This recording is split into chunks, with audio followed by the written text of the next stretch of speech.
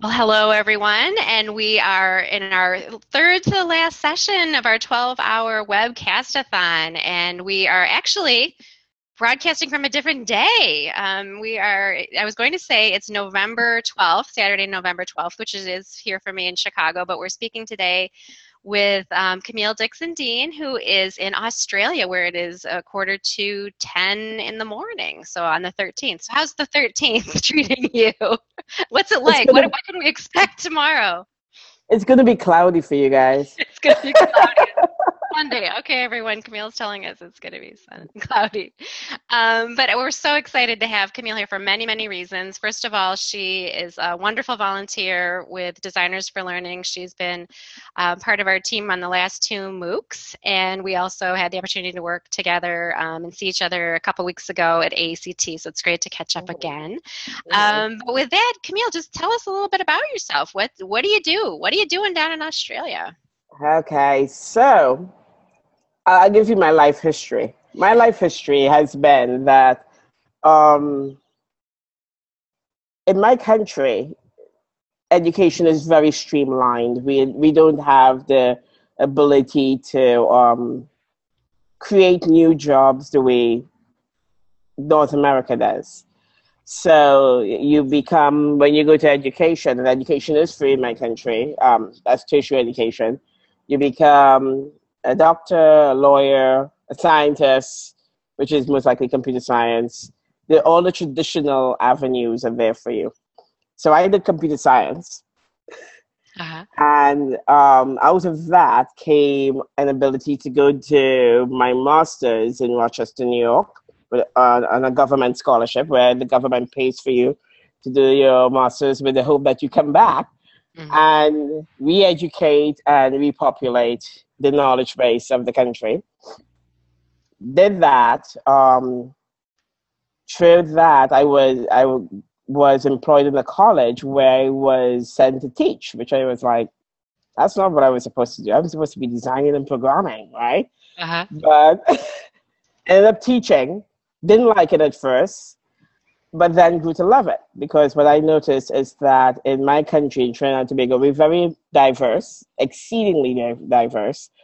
And what I noticed is the abilities differ on entry levels when you look at tertiary education. And seeing that tertiary education in the Caribbean is free, Mhm. then it fluctuates. So having been at that job, I got a Fulbright and I went and I did my PhD. That's why I was in the States for so long.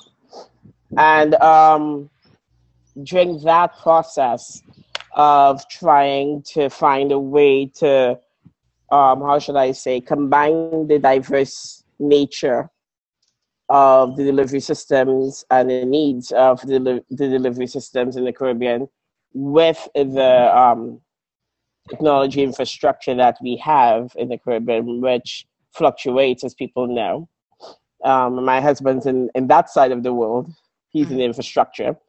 So trying to find a system that would work. And this was all my grandest idea. I'm going to go solve the Caribbean's problems with education and access and knowledge and come back and rejuvenate the country. Yeah. So I'm in Australia. So So you never made it. Did you ever make it back? Your original plan was to go back home, right? Was that the original? that's my original plan. So I can tell you this, that I have worked with a university in the Caribbean for more than 10 years now, delivering online programs, and most importantly, delivering an instructional design master's program. So I am working with home and I'm working with the university, but being home is a lot more difficult for me in terms of delivering the type of knowledge base I would like to deliver and maintain. And it has to do with access, and it has to do with ability, and it has to do with resources from internally to support that network. And I do think that my network to give back to my country is stronger externally than it is internally.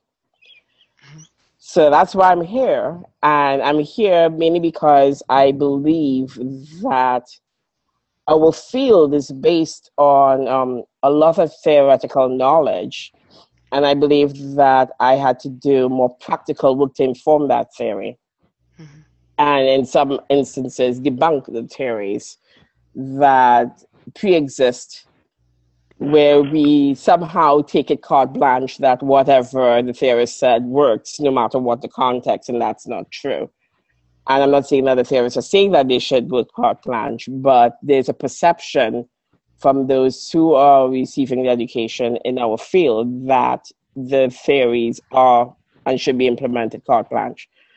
And so the work I'm doing is a mix of both. So here I'm in one of Australia's first professional positions. I'm a professional based on what my description is, but I'm on a tenure track.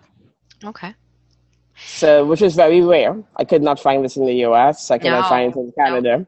No. And this is what I've been looking for, be able to design and help practitioners and help instructors design, yet still research why it works and publish out of that research and have to get grants to facilitate that research. So that's what I'm doing, and that's where I am. That's like you said, that's kind of the dream job. That's what I would have Yeah. loved when I graduated, when I think my PhD when I was like 45-ish or something, and the thought of starting out as an assistant professor was like more than I could Yeah. bear. You know, wait to actually do fun things, you know, until I got, you know, really things that I really wanted to sink my teeth into, which is, you know, that would be a whole conversation in of itself, right? The Yeah. structure of how to you know, how to bring people into our field. You talk about diversity when you first started. I mean, it's very much structured to, you're going to keep getting the same thing. You're going to keep getting Yep. all the way through. Well, it's difficult in the Caribbean because a lot of people, I don't know if you understand, a lot of people look at the Caribbean and don't understand the mix and understand the diverse and the contextual nature of the islands. Yeah, describe that. You've said that a couple times when we've been talking together, you know, before this. You know, like describe what that is. Like, when we say it's diverse, does that mean people play nice better than we may hear, or is there like what does that bring no. to it? Not necessarily. More groups. There are core groups, and there are in the Caribbean. It's just a little different. You have the big island mentality as opposed to the small island mentality. It's not the best way to describe it, but that's what it appears to a lot of people as. But and of course, what happens to the larger islands seem to have more control of what we call the Caribbean community at large. And the more prosperous countries, I should say, have more control. But I can tell you, I mean, I've lived on two. My mother is from another one. My mother's from Grenada. My husband is from Barbados, so he's called Bajan. I'm from Trinidad. And Barbados, Trinidad, and Jamaica are what you call the larger resource bases for the Caribbean. And the makeup of each of those islands differ drastically. Trinidad is exceedingly multicultural. This is one of the few islands where a friend of mine sent me a picture, and I wish I had the copy of the picture to post in the chat. But we just celebrated Diwali a couple of weeks ago. If any Hindus are online, and these are all national holidays. All of the religious holidays are national holidays for everyone. And you would say that our country is one of the few, and he had a picture where you would see a Rasta, which is a guy with dreadlocks, with a Muslim lady and a white guy, all buying diyas to celebrate his Hindu, the Hindu festival. Everybody's buying the diyas, which is the little clay containers where you put the oil and you light the wick. Okay. And it makes a pretty picture when you light all of these, and the deer is probably like $1. And in one of the few countries, I don't know if there are any other in the world, where we celebrate everything and everyone, no matter what. We fight bitterly. Don't forget, we fight. But when it comes to, we are all about celebration and parties. You know, we can put aside everything if there's a celebration and party Probably just long enough the closest to. we probably have is what, like St. Patrick's Day here? Like everybody's Irish on St. Patrick's Day. That's like the one I can think of that comes to mind in the United States where everybody's Irish for a day. But when that comes into a classroom, when that culture and that diverse nature comes into a classroom, you then get traditional lines being drawn sometimes. You get traditional lines because we're still in a paternalistic society. Or you may get a religious line being drawn, where I've had Muslim students who are males who would tell me they will not like to be placed in a group with another female because she's very outspoken. So, Mm-hmm. sorry, you do get the traditional behaviors that are individualized religiously or culturally or ethnically, um, being pervasive within the classroom, but externally, they tend to, how do we say, mesh and blur, in the society as we go on. And that ties in very well into what I've researched, which is what I did my dissertation in, which is individualized differences. The idea of having individual differences and understanding what that brings to any context there is. Mm-hmm. So beyond, Sorry. the ones we tend to think of, the ones that get shut down, the learning styles or things like that. You're saying like truly like cultural differences and what your perceptions are when you come into the learning experience based on your past experiences, those types of things. Is that? Well, no. So if you look at, and Dave Jonathan is one of my professors at Missouri, if you look at his book, him and can't remember his co-author Grabowski did a book on individual differences. Mm-hmm. And what he's talking about is the innate differences that no one can see. You can have a person who's culturalized to be Muslim, don't talk to women, be submissive. But based on what other factors that person gets in the environment, they could change their belief system and not say a word, right?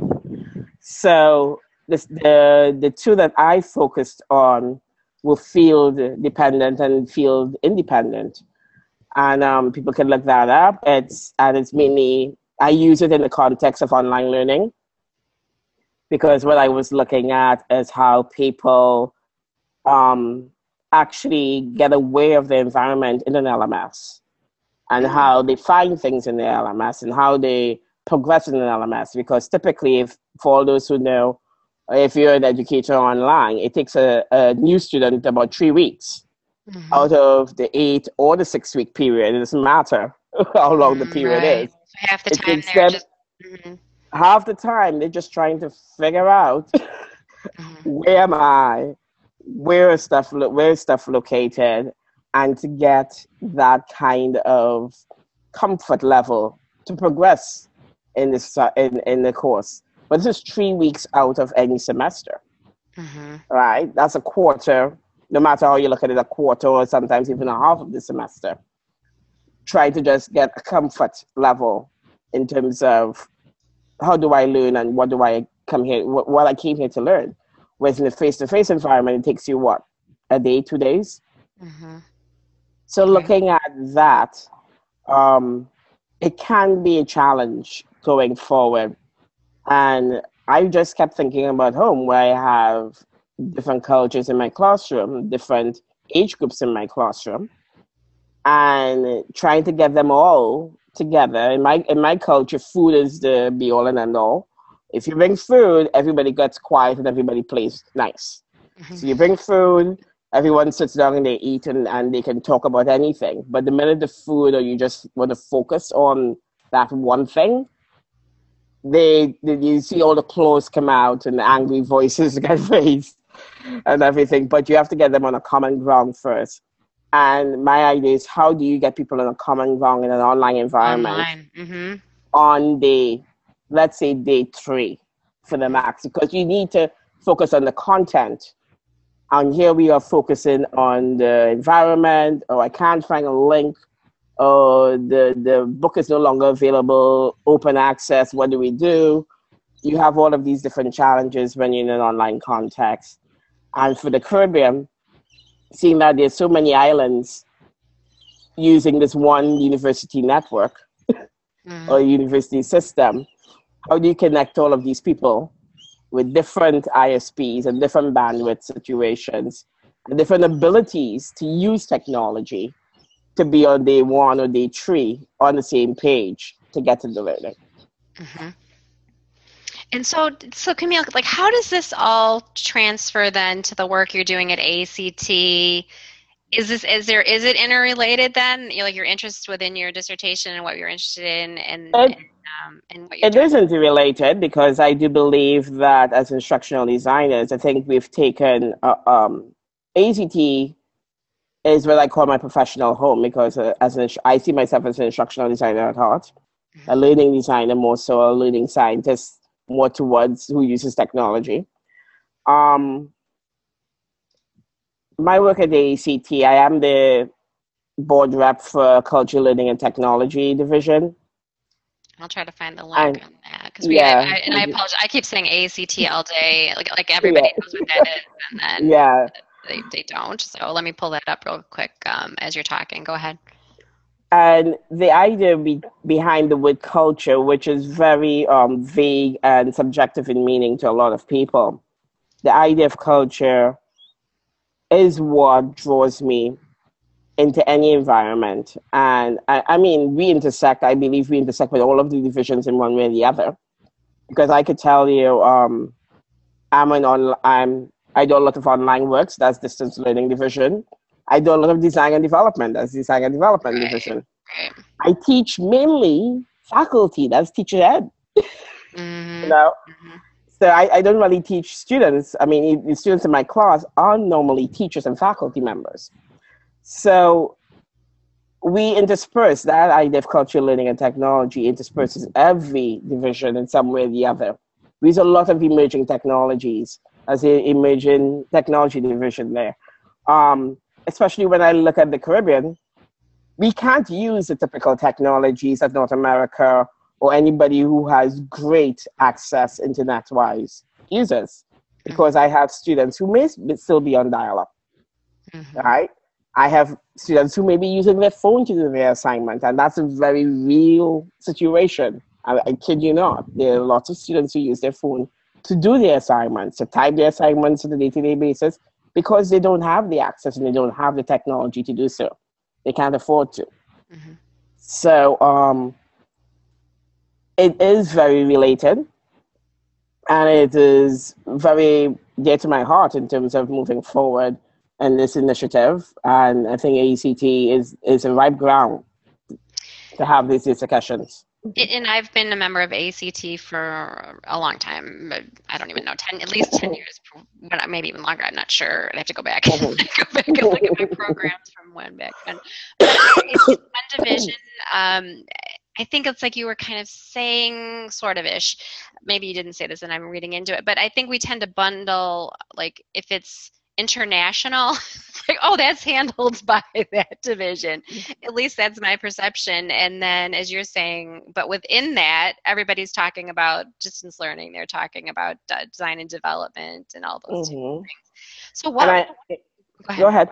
Well, I was going to say, how can we work on that as a perception, I guess, within the organization? That it's, honestly, at first, I just thought it was a place where all the international students came and hung out. I truly did. I was like, oh, cool. We don't feel like they've got a home, so, they're going to all congregate, just hang out. Yeah. So there is an international division, and then there's a culture, learning, and technology division. So there's a little variation there. But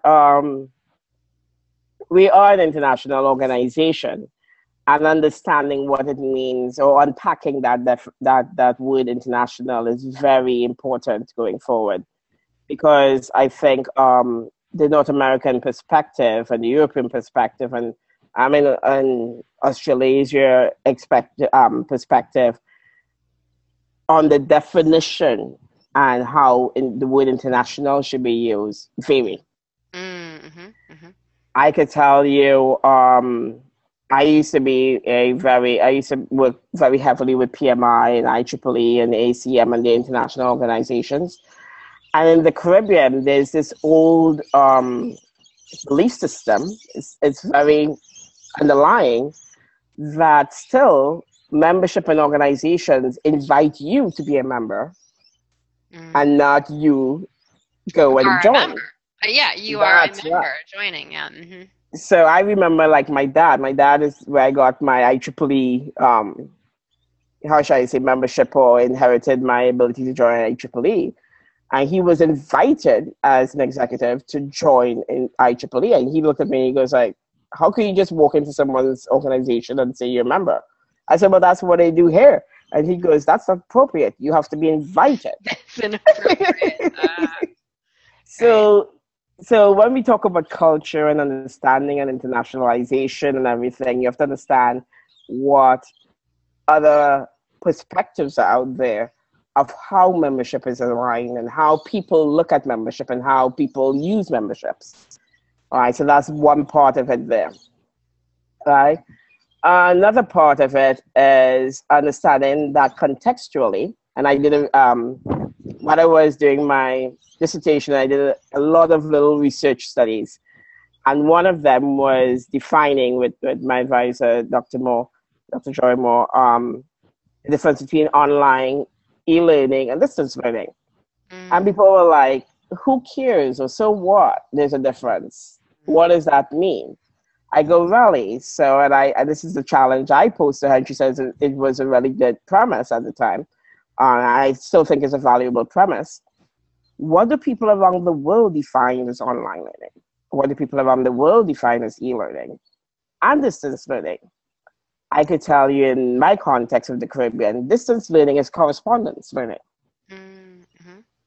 It's not the same. It's not the same by definition, but that's what it's interpreted as. And then through our research, we found out that some countries, I think in Asia, define online learning as having a face-to-face component. Okay. Whereas some, it's just the opposite. Online means asynchronous to a lot of people. Right? That's right. But we have these definitions that are out there that just this is what we are supposed to use as a definition. But people are not really using those definitions when they say that this is contextually what we're doing. And then that translates into the research.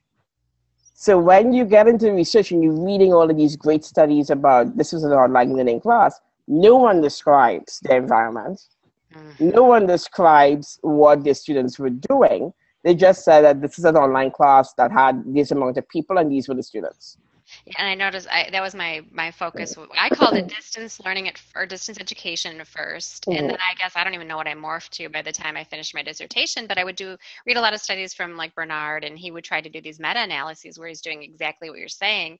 And he said it was so heterogeneous as far as what and so ill-defined within the study, where you're describing your participants and what the environment looked like. It was even hard for them to go back and try and it makes such a difference if you, especially when he was doing some studies on student to student versus student to content and student to instructor. That's right.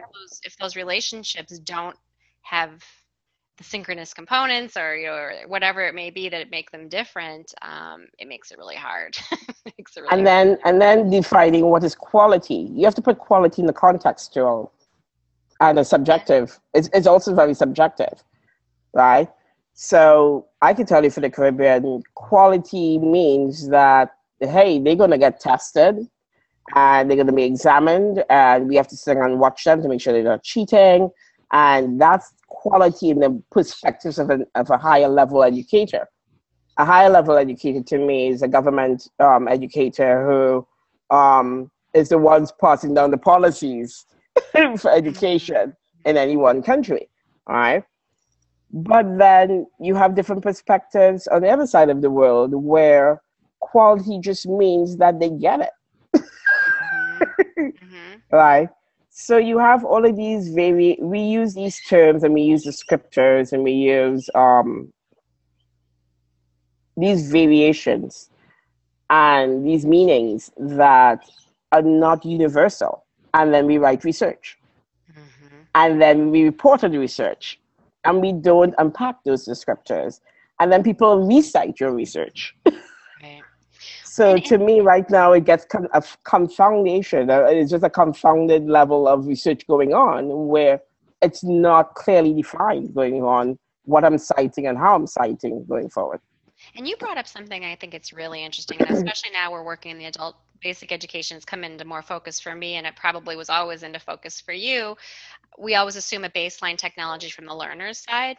So if it's an online, if I'm pushing it out to you in a certain way, that's how it's defined. That doesn't necessarily mean how it's being consumed and how different that is. Um, Correct. and you mentioned earlier, someone trying to take an online course on his cell or their mobile device versus a full great internet with a 25-inch monitor, it's quite a different experience. You know, Correct. from that. I have real questions for you, Camille. I've just kind of been chatting with you. Oh. I talked to Jason a lot before. We wanted to make sure we were touching on different things, and I think we were both excited about this question. So, so what are we doing as a field that what aren't we doing as a field that we should be doing, and then what are we doing that we should stop? And I thought this would be a great question for you. It's like, first of all, you'll be honest, and then just your perspective. That's the problem with me. I'm too frank and honest. I get in a lot of trouble. What should we be doing? Remembering the origins of instructional design. Instructional design did not originate with technology. We're becoming quite pervasive now, and everybody wants an instructional designer to help them do online learning, but nobody is calling for an instructional design to recreate or look at their classroom. Mm-hmm. We need to remind people that instructional design, or to even redesign forms. How many of you guys go to the DMV, I know in the US it's called the DMV, or complete your taxes, and the form is just ill structured. It's just not the best. Mm-hmm. That's what we do. That's where our origin came from. And we seem to have got lost into this technology wave and then forgotten our foundation that instructional design did exist before the wave of technology and computers and everything came about. So that's one thing I would like the field to remember, not necessarily do more of, but just remember going forward. Well, and we talked about that with a couple speakers today. There's this push to change even our name, and I don't care what we call us, but learning experience designers or whatever it may be. We seem to not even want to embrace this idea of instruction that you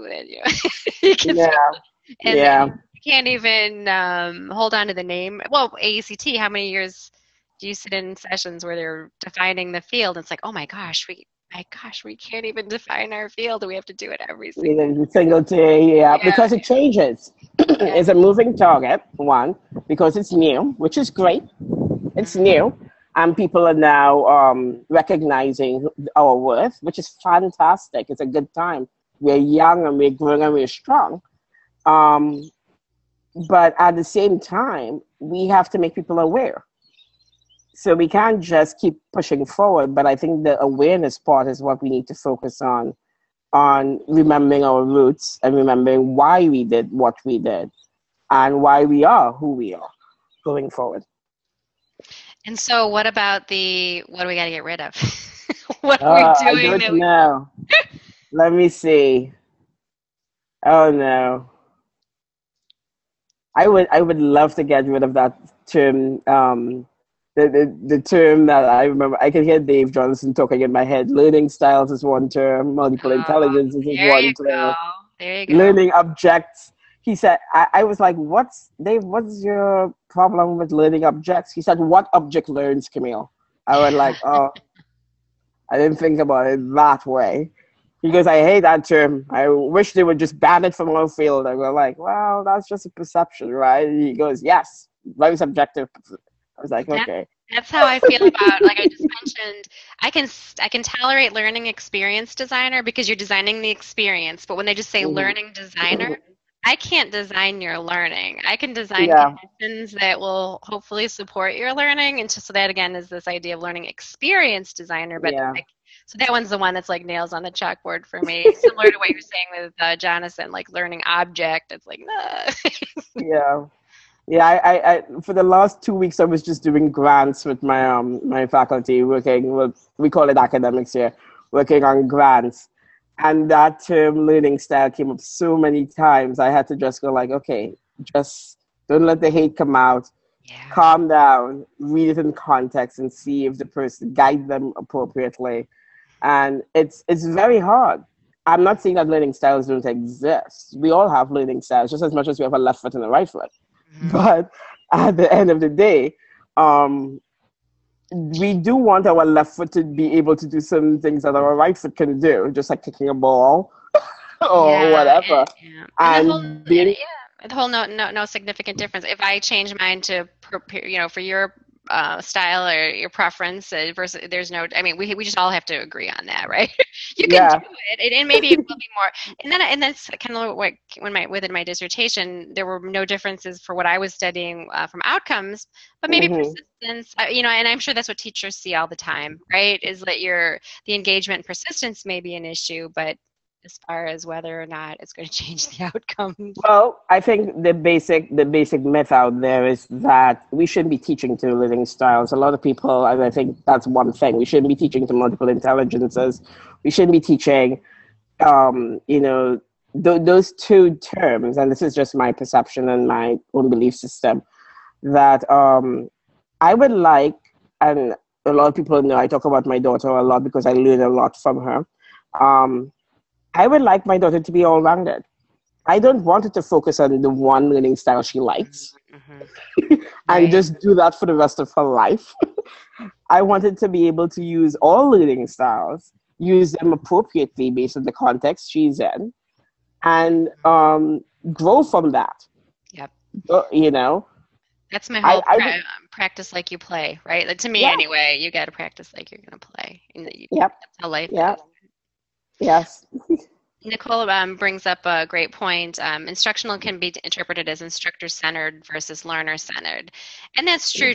I think that is why a lot of people reject the instructional designer piece of it because it does in some ways imply that we're the all-knowing and if you do it this way you will learn, but I guess I'm not. I call it the paternalistic. That's what a lot of people believe, that that's that the I always say my table in my classroom is not square, it's rounded. Mhm, Square means there are sides, and mhm, that typically I'm on this side of the table and you're on that mhm, side of the table, so therefore the information should typically go one direction, all right? And I'll receive your information and then I'll go back. But there's never, in that square or that rectangle, there's never the belief that the information can go both ways at the same time. But mhm, when there's a rounded table in your room, guess what? It's an even playing field. mhm, mhm. It's an even ground. And everyone's at the same level. Don't ever have your lecturer at a higher level standing above you as a student, because that means the power dynamic changes in the classroom, or wherever the room is. And I also think of it differently in terms of personas. This is another aspect of the personas. As an instructor, I'm also the designer. I'm also the learner in that environment. If I've changed rooms or changed tools, I wear different hats as an instructor, disseminating knowledge to a student. And it's a lot going on in a classroom that people just don't really necessarily unpack when they're delivering an 8 week or 12 week or a 16 week lesson. They just go into automatic and they just switch these hats and perform, not understanding that those hats contribute to an effective context. Mhm. I love your table metaphor. I think I may maybe start borrowing that one. If you don't, It's I'll not give you. mine. It's not mine. It was It's said not to me yours. somewhere. Okay, I was gonna I give don't you know who attribution sounded if to you me, want but okay. it. Well, we've been asking everybody today as kind of a summary question. who has inspired you, and who do you look to as, something, I don't want to say a mentor. Let's just keep the same wording. Like, who would you say has inspired you, and it doesn't have to be one person, as an educator? Oh, and there's the inspiration behind me, and she's a little topless. I'm sorry. Just got up. It's like, Mom, who are you talking to? Yes. I'm a single parent. This coming. We'll let you go. That was a perfect. You even have visual aids, right? Yeah, right here. And that's my inspiration. Before her, I don't know, if I could think that far back, because when you become a mother, all of a sudden everything changes and your world just revolves, right? But watching her learn and interact and reason is amazing. And I got that. The first person who told me about that was, once again, Dave Johnson, when he said to me, he watched his grandson, he sat there with his grandson and looked at how he played, learned, and discovered. They taste with their feet. That's why kids use their mouth a lot.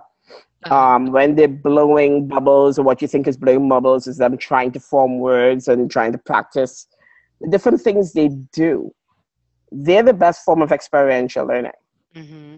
Mm-hmm. They are the most experienced experiential learners until we strip it away. Strip it away and tell them sit and do what you're told. In the classroom.